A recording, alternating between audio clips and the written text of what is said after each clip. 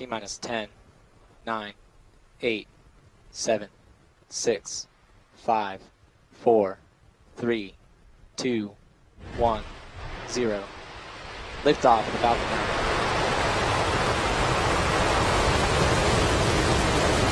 Falcon 9 is over tower.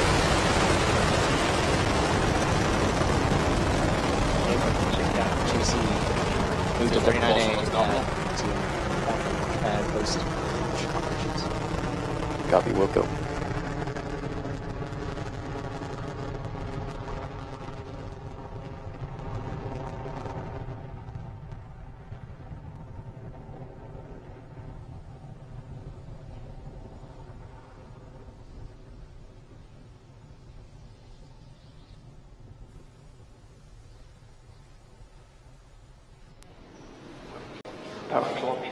You are watching the Falcon 9 rocket carrying the Dragon spacecraft as it ascends through the atmosphere en route to the International Space Station after a successful liftoff from Kennedy Space Center in Florida.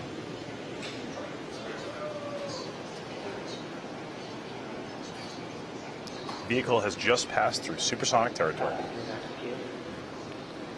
And the vehicle has also just passed through max Q, which is the maximum aerodynamic pressure that the vehicle sees during its ascent through the atmosphere.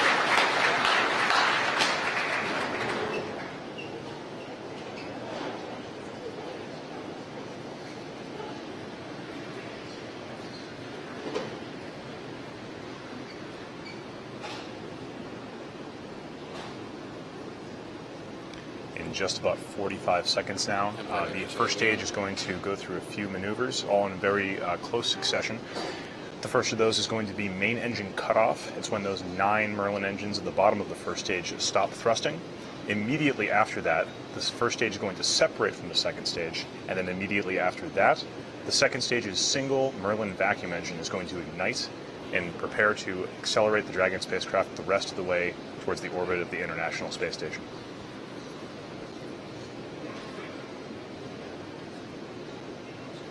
You can see those exhaust gases from the Falcon 9 expanding in the upper atmosphere. Stand by for MECO in just about 5 seconds.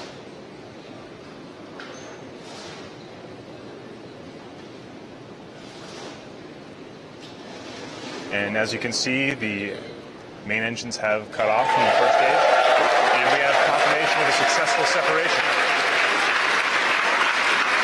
Just waiting for that second engine to start up.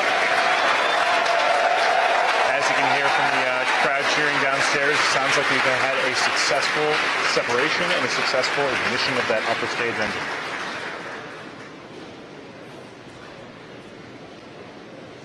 Now on your screen right now, you can see that second stage on the right-hand side as it accelerates towards the International Space Station. However, on the left-hand side, you're looking at a view from the first stage of the Falcon 9 rocket.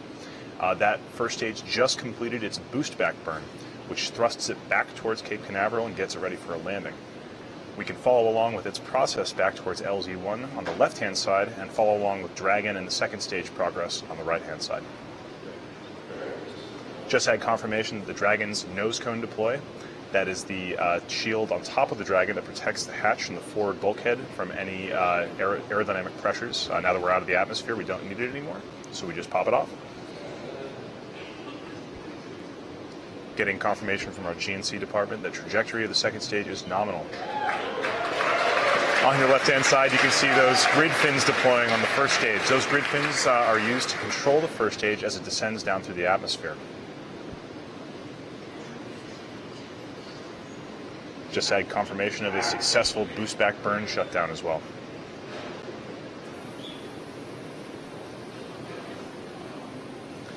Periodically on the left-hand side, you'll see jets of gas. These are cold gas thrusters. In addition to those grid fins, those cold gas thrusters allow that first stage to control its descent so that it can pinpoint land in the center of LZ-1.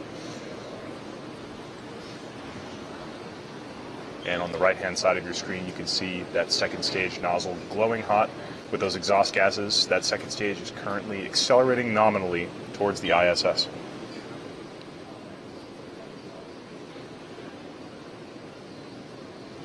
We've just acquired signal as well from our Bermuda tracking station. SpaceX has tracking stations situated all over the world so we can maintain constant contact with the second stage engine as it orbits the Earth.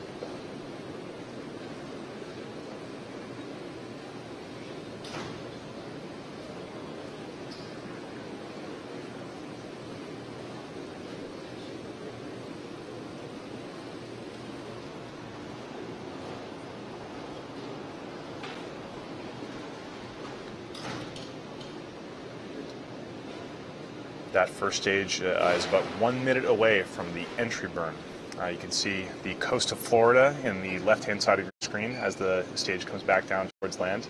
It's still in the very upper regions of the atmosphere where air is very thin, but before it hits the thicker atmosphere portions, we are going to light those engines once again to slow it down just a little bit so it doesn't burn up on its way down towards Cape Canaveral. This is a beautiful shot from space of Cape Canaveral. You can see the white dots of clouds that we just launched through. We should be able to get clear video all the way back down towards landing zone 1.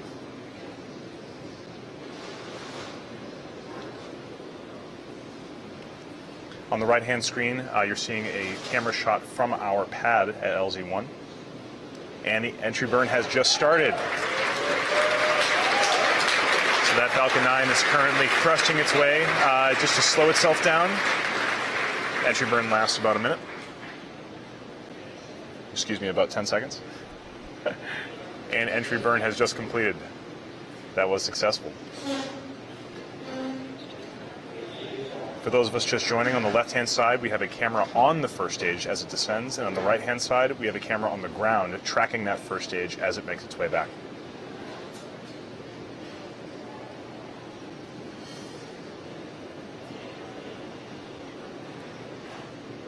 You can see the rocket start to vibrate around as it hits the thicker parts of the atmosphere.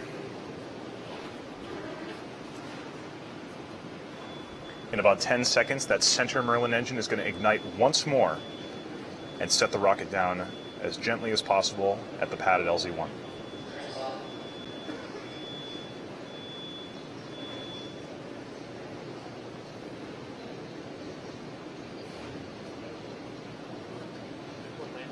Landing burn has begun.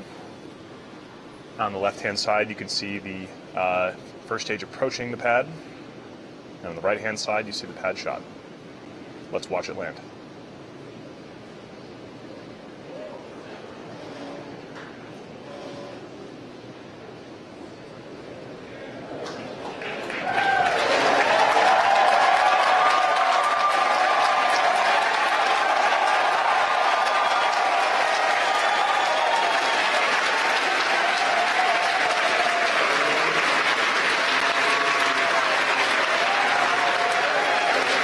You just saw on this webcast, X marks the spot for yet another picture-perfect landing of a Falcon 9 first stage back at LZ1 in Cape Canaveral, Florida.